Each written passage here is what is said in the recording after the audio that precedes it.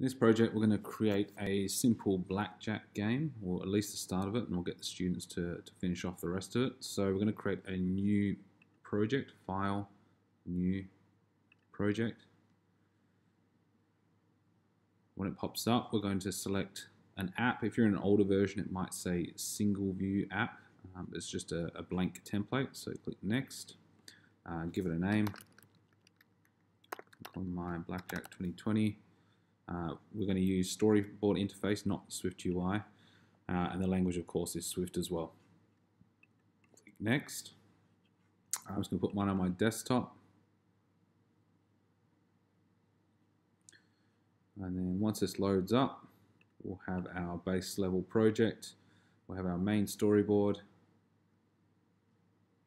Again, waiting for that one to load. And then we'll also have our view controller, which is linked to that main controller. So this is the base level code. So it's going to, first of all, set up our application. So I like to build mine as a second generation SE, just because when I build my project, it means I have a home button. It just makes it a little bit easier to navigate. So I changed the simulator when it builds to build with an SE as well. Okay, and then I'm going to go to my object library, so the little plus button at the top here. I'm going to add in a button. And I'm going to add in 2 image views.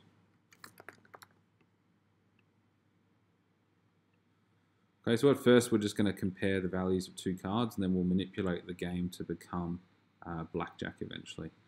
So I've got one there, and create a second one here. Okay, so I've got my 2 image views, and I've got my button, which I'll call press me at the moment. Okay, so let's make some outlets for these. So I go to this list icon, select Assistant Editor. Okay, and let's create some outlets for these 2 images. So Control, drag inside my class. I want it to be an outlet. I'm going to call this image card 1. And then give us some space.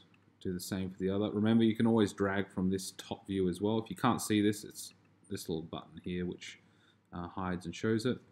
So Control and drag. Sometimes it makes it a little bit easier to drag from there.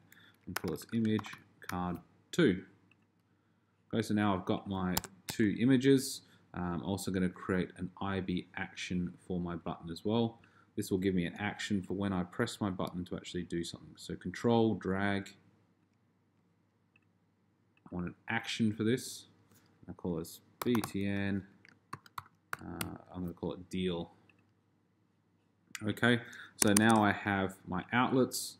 I have my image views. The last thing I'm going to do, so there's a link provided at the bottom, but it's also in course materials for my students to get all of the cards. So if I go to my assets, you can download all the card images. So I'm just going to bring it up here.